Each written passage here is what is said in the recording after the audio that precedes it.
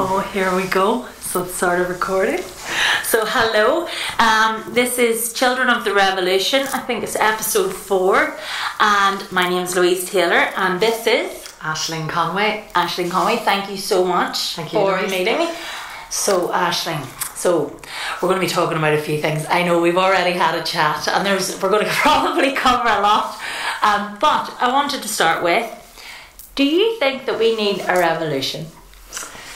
I suppose to me revolution is a big word, but I feel that we need a major shift individually and collectively, so I suppose in a word, yes. Alright, that's good. So yes, individual and collective shift. And we were talking about, can you tell me a bit about what you do? Because I absolutely love what you do, the workshops that you're running and everything. Can you tell us a bit about that? Yeah. So I am a Heal Your Life teacher and workshop leader based on the teachings of Louise Hay, who died last year and was a metaphysical teacher and an inspirational speaker and author of many books, but most notably You Can Heal Your Life, which Louise found very hard to get published initially many decades ago, and has gone on to reach sales of over 40 million copies. Wow. So I read her book, You Can Heal Your Life, in 2008, in a very dark time in my life, and really it opened me up to a whole new world, a whole new way of thinking and living. And through applying her theories in my own life, I found such healing and such transformation that really then it was sort of bursting to get out, and I really wanted to share it with people, and then trained to do this last year, and that's where I am now. So 2008 you got the book, and then it changed the way you thought about things, and then you did the training, and so Heal Your Life, the idea, so it's healing. I describe it as heart-centered emotional healing. Heart-centered emotional healing. So it uses our mind, but to me it comes from the heart, which makes it softer and maybe different to other approaches. Oh right, so because she's very, very loving. So the cover of the book, and what I'll do is I'll put the link to the book and a link a bit to your work, and I'll put your page up on the Facebook page. But what it is, it's about healing your life, heart-centered approach. Yeah. So her theories are based on the universal law of attraction, and self-love. I would say her theories are based on those two elements. And we were just talking a bit about self-love. Yeah. And how we're not taught. We're not actually. It's something that we're told is wrong. It's shunned. It's to be avoided at all costs. It's wrong. It's ugly. To love yourself. Yeah, that's what we're taught. And we're told it's good. So we were saying about it's good to love. Yeah, well, I mean, there's the concept of love, which I'm sure most people would agree is good, is the best thing there is, and then there is the concept of ourselves, and we're told that those two should never meet, that it is morally wrong. And to me that's the biggest lie we've been told, and we've bought into and believed that lie, and that lie has become a truth for us, and that is why we are looking for happiness and looking for love in all of the wrong places, and we're looking for it outside ourselves, from other people and from things, in terms of a new house, a new car, or losing weight, or a new wardrobe, and we're hoping to find happiness or acceptance or love in those places, and we will never find it if we're looking for it outside ourselves. It will always be outside ourselves. Oh yeah, I completely buy into that. So do you mind, for me, starting to really love myself was about acceptance? Exactly, that's it. And that's what I say to people, because the concept of love, people still meet that with resistance when it's applied to ourselves. So that's what I would say, even if love seems too far off, just come back to just making peace with ourselves, accepting ourselves, all of the parts of ourselves and all of our thoughts and feelings, just making peace with the being, with who we are. So it's so I can be a bit hot-headed sometimes, and being okay, that's alright. That's you. That's part of your uniqueness. It's a bit annoying. But that's and accepting that. And actually, when I start to accept it, I can be in a bit more control of it. Otherwise you're resisting it, and you're not embracing it.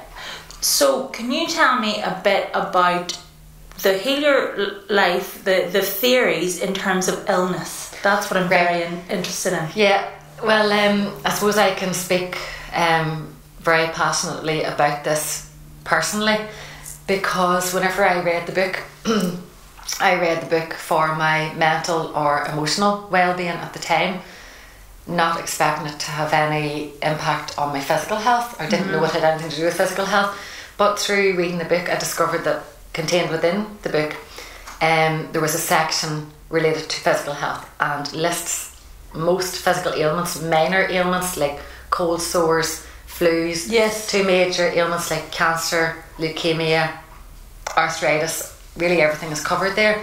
And these theories, Louise Hay's theories, say that every person and every aspect of our lives is a mirror, is a reflection of us, or some aspect of us, or some belief that we hold.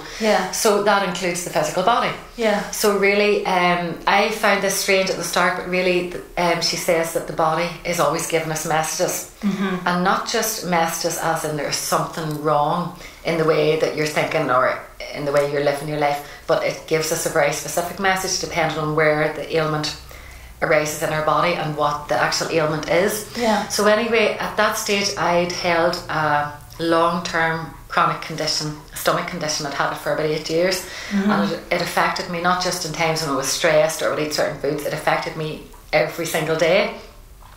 So it showed me the underlying emotional or mental pattern that had created this condition, which I didn't understand or connect with straight away, but it showed me this. And it also showed me an affirmation, so words, 2 sentences that I could say or think and basically focus on to work on the underlying emotional issue that caused the physical issue. So I didn't know if I understood it, I didn't know if I believed it, but what did I have to lose? It was 2 sentences. I memorised the 2 sentences and I thought them over and over as often as I could. And genuinely, in 2 weeks, that condition was gone. It was totally cleared. Totally cleared. Wow. And it has never returned. And I was telling you earlier on that another chronic condition that I'd held for maybe 5 or 6 winters, Raynaud's, a condition to do with circulation in the blood, it really caused me a lot of pain for quite a few years, and it has been healed as well just this past winter, again through applying these theories. Wow. So basically I've cleared the underlying emotional issue, and then the body no longer needs to give me that message. It's an old message. So, wow, yes. And that would be like that would run through like Reiki would be looking at clearing emotion. So if you think of emotions like energy and motion, trapped that you think about trapped trauma, trapped emotions, things like that. It's trapped in the body, so it has to manifest as ill health. So my back used to go, and then I would look at that up and it would say you're not speaking your truth, and then I think about times that would lead up to what events and what they might be and what I was actually holding on my back. And then it actually is logical. At the start it seems strange because we're not taught this. But this actually teaches us to look inside ourselves, and we'll find all of the answers inside ourselves. And I have found with myself and with clients that the physical issues and the emotional issues, I don't even have to sell this idea to clients, because whenever I tell them what their physical issues are telling me about them emotionally, they can't deny. They know this is my baggage, this is me. Wow. It's amazing. So you trained in it a year ago. And I suppose it's like with my counselling training, right, and doing counselling, the theories are all well and good, but then when you start working with the clients, that's when you start going, oh, what, your mind's blowing. Every day I'm astounded, honestly, by the power of this work. The emotional healing that it creates and the physical healing as well. That's brilliant. That's brilliant. So what are you hoping that might, like, because I talked about this before, like, we are the most medicated country in the world. Our scripts are all free.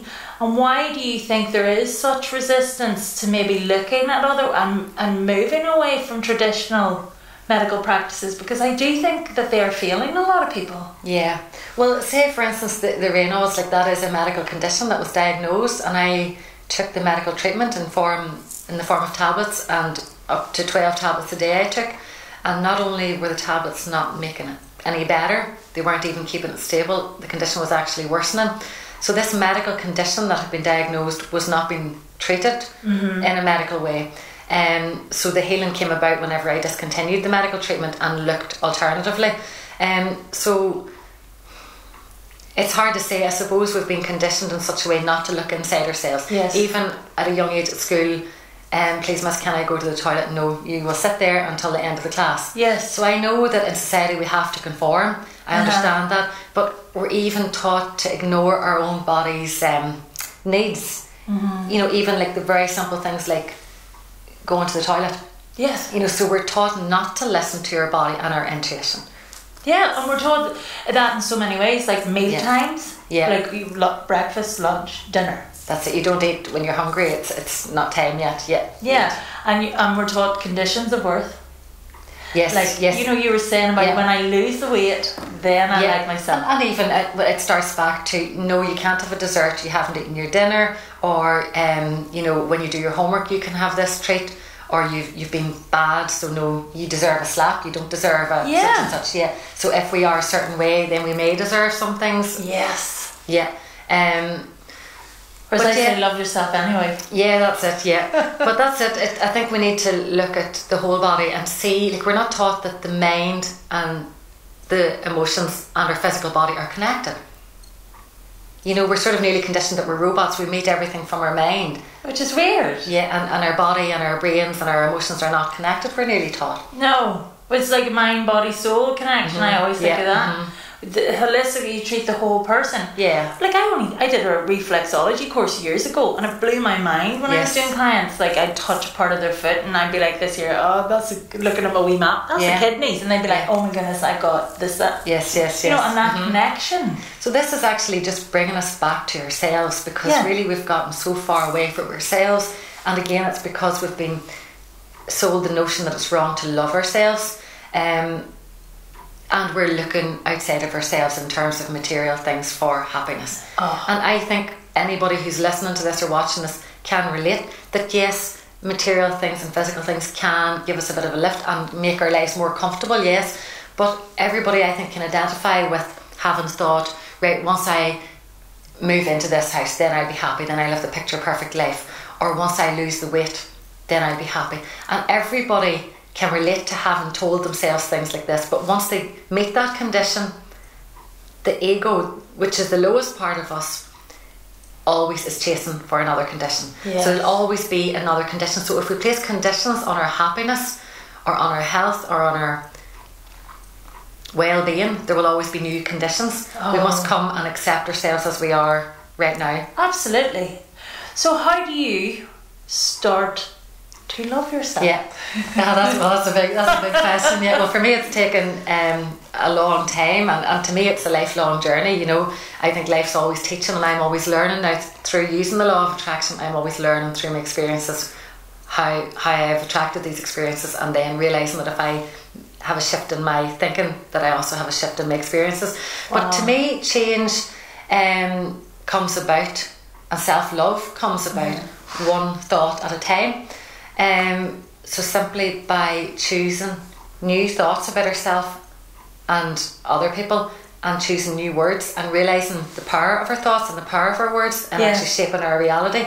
And I feel that as we change our thoughts and our words to more positive, that those new thoughts and words trickle down into our subconscious, and that they do change slowly our beliefs about ourselves and the worth. And as we change what we believe, well, you see, I have learned through these theories that whatever we believe about ourselves and about people and about the world, whatever we believe becomes true for us.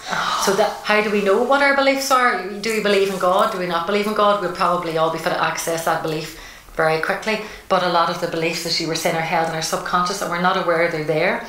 We just think this is how life is, therefore this is why I think the way I do. But actually, we've got it back to front. As I think and speak and believe as I do, this is why my life is this way.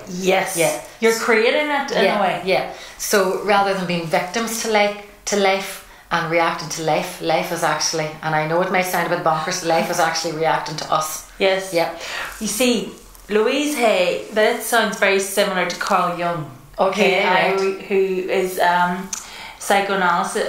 It's a bit, but he would say that everything is a reflection of your mind. Yeah, totally. Yes, Yep. Mm-hmm. It's a reflection of, you will see what you want to see. Yeah, we don't see people as they are. We see people as we are. Yes. So, We see people.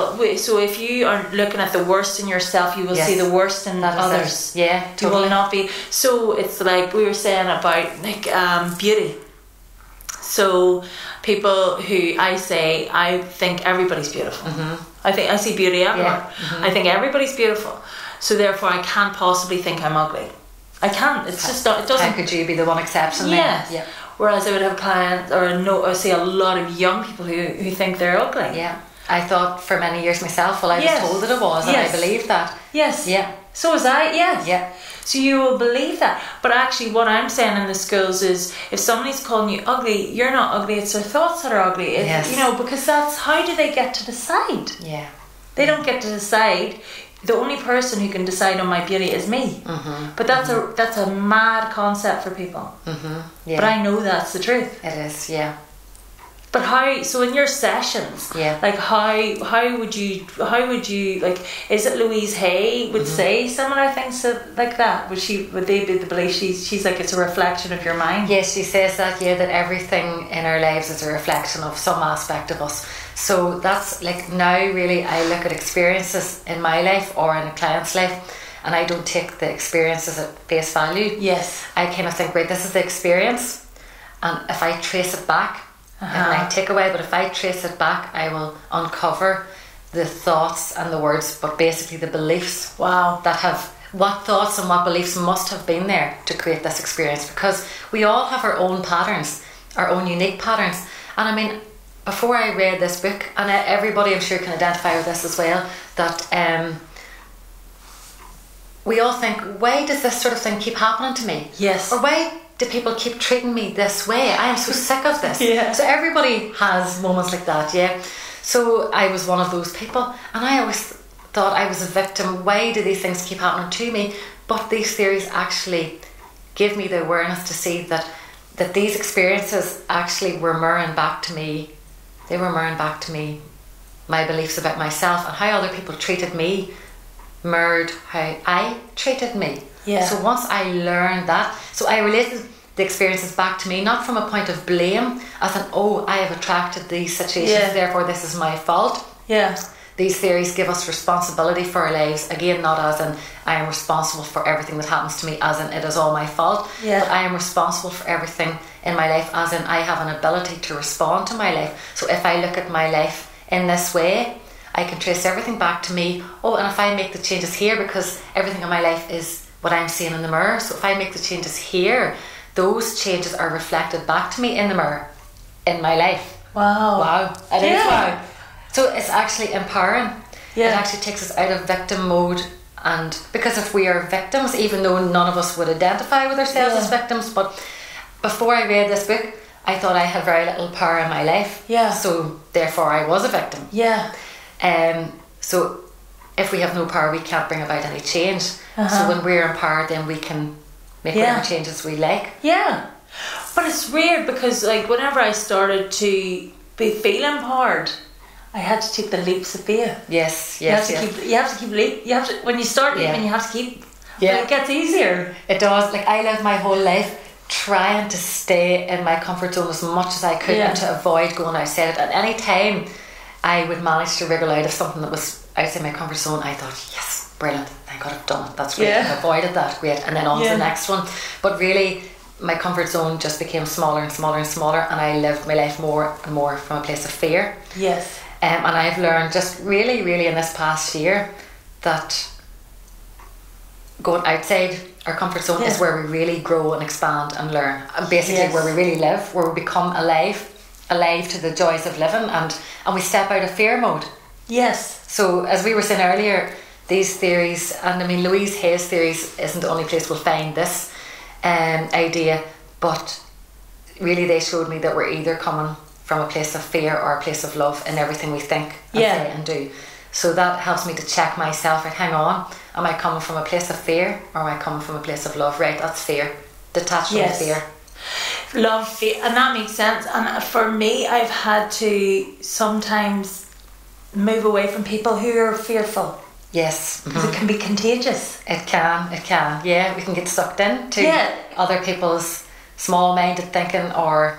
Yeah. Oh, I don't think you should do that. Totally. So, like, we were like in the other one of the other vlogs, or with Sunshine Project, Michelle. She was saying, you know, the naysayers or the lifters, you know. So if somebody says, I'm going to hand in my resignation because they're unhappy in the job, be around the people who go on there. That's a great idea, you know. Yes. Because that's a leap of faith. It is. And I suppose what I learned through these theories as well is that as we change ourselves, the dynamics of each relationship we have also must change. So if we are expanding and growing, and coming from a place of love, so say like what you just described, then somebody who's coming from a place of fear meets that change within ourselves with fear, and that person wants us to stay in the same small box that we have been in, because they're comfortable with that and they know how to deal with that, and they know that if we change, that it forces them to change, and they don't want to change. No. So it is, as you say, them coming from a place of fear. Yes. So we have to recognise the fear. Yeah. See it for what it is. Yeah, and when you know yourself, like I'm a sensitive person. So if somebody says, I think that's a really bad idea and I really want to do it, it will hurt. Yeah. Well, that's it. And I think then we have to really, really... Is it disentangle? Is that a word? It is a word. Yeah. The voices that are there, like, is this my own intuition, is this my own voice, or is this the other person's voice that has pervaded my mind, or is this the voice of fear, or is this the voice of love? And we have to really work out what it is we're listening to. Yes. Is it our voice or somebody else's, or is it fear, or is it love? Where are we coming from? Where are we going to? Yes, and that's it. You could, like, you know, people may try and stop you from doing things. And that can be difficult, because they can be people that you love deeply, but they could be very uncomfortable with your growth. Yes, so they're coming from a place of their own limitations and their own blockages. So what would you say to people about that? You know, because that, I think, is one of the hardest things, because we're asking people to heal, love themselves, which if they haven't loved themselves for a very, very long, or ever, is going to look different.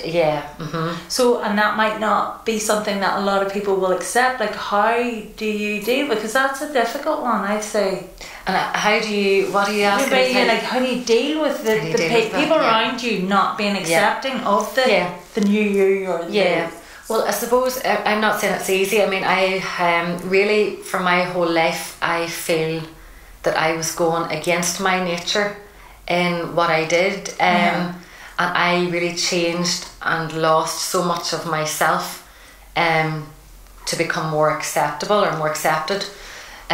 So really now it's taken me years to work through the fear and the guilt that had bound me for years, but now I am going with my nature. So it was like before I changed myself to fit into the world I found myself in, and now I have changed the world that I am in now, you know, to suit me. Oh wow. But basically, I don't know, there are different ways that work for different people, but I think it's nice to visualise myself in a bubble and realise that I am the most important person in my life, and it took me a long time to come around to this, that no other person or place or thing has any power in here unless I give that power to that person. That's brilliant. So thinking, hang on, my thoughts, it's my mind, it's my thoughts.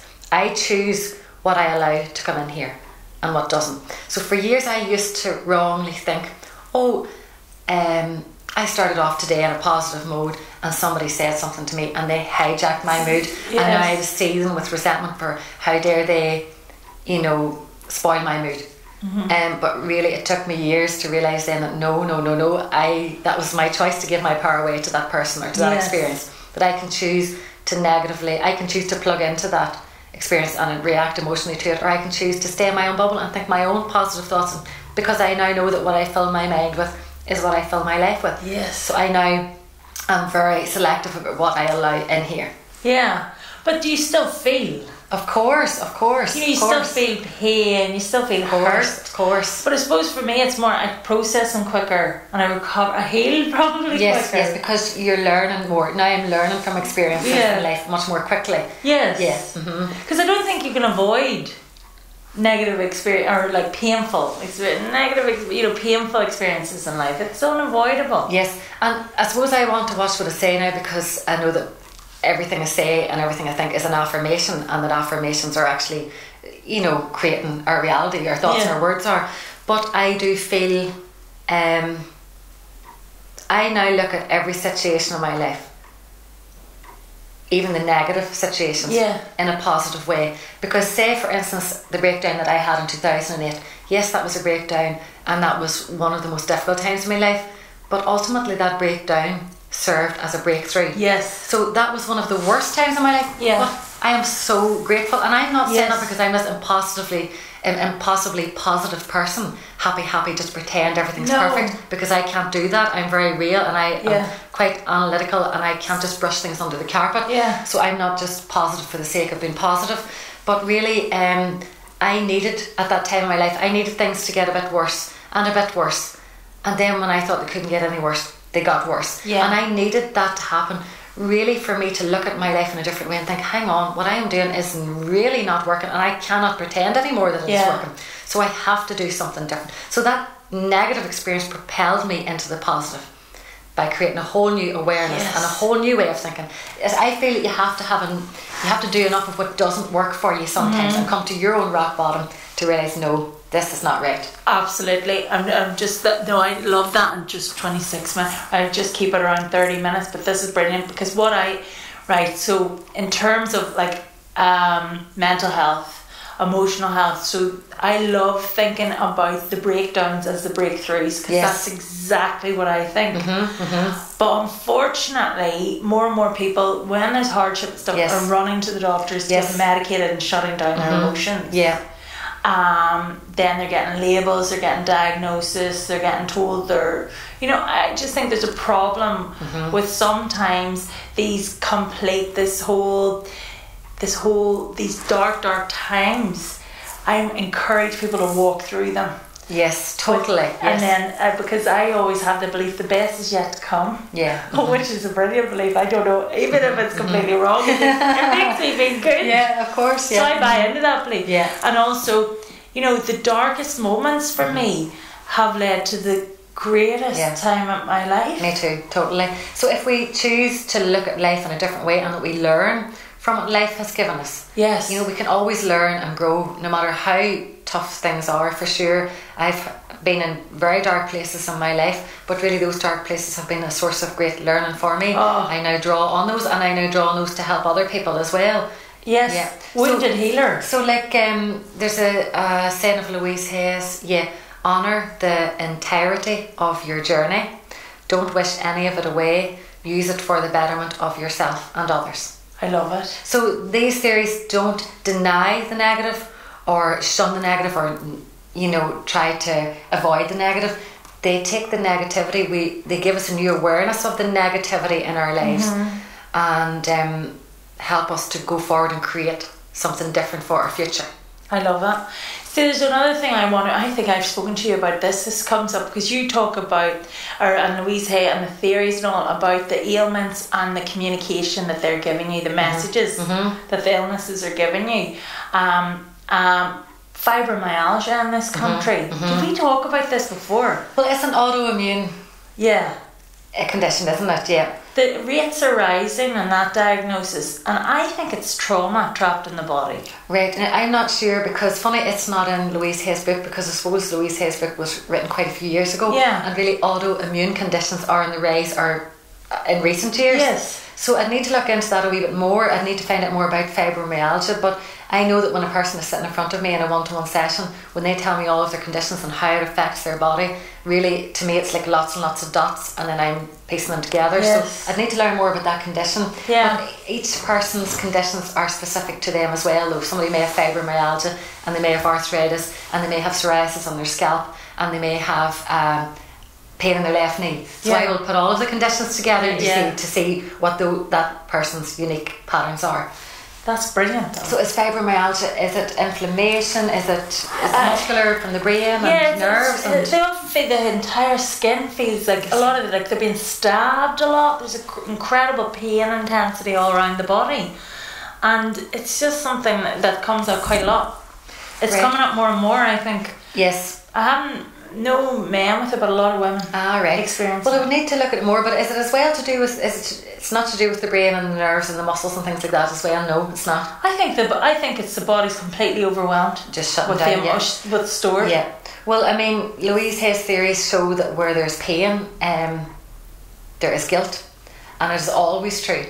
The person may or may not realise that there's guilt or that they're harbouring guilt, but when there's pain, it conveys a need for punishment, and if there's a need for punishment, then there's something that we've done wrong, something we're holding on to guilt for. So we're not forgiving ourselves somewhere for something that happened in our lives as well. But I would need to look into that condition a wee bit more. No, but that affects the body. I find it all fascinating. But so in terms of what you're hoping to do, so what are your plans for the next wee while? Have you any workshops? I have lots of workshops always on my page, Healing Your Life with Aisling, on my Facebook page. So I create new workshops on different themes, self-love, forgiveness, life after loss. I have lots of different themes on physical and emotional well-being as well, and I work on a one-to-one basis as well. But really my mission is just to help where help is needed, and just to shine light on anybody who is struggling in the dark, and to show them that there is another way, because that's what these theories did for me. They illuminated my whole life, really, shone a light when it was really, really dark, and it really continues to do so. So I just want to help anybody with any issues, really. Oh, that's brilliant. That's lovely. I have found that if somebody comes to me with an open mind and a real desire to change, that this work is life-changing for them. That is all that is required. It doesn't matter what they've been through and what their issues are. An open mind. Yeah. And a real desire to change. Yeah, those two things are necessary. Yeah, that's my part. Yeah. That's exactly right. An open mind and a real desire to change. That's it. Yeah, I think that's brilliant. Yeah. So how was that for you? Lovely. Brilliant. Thank you. Comfortably uncomfortable. Thank you so much. Thank you.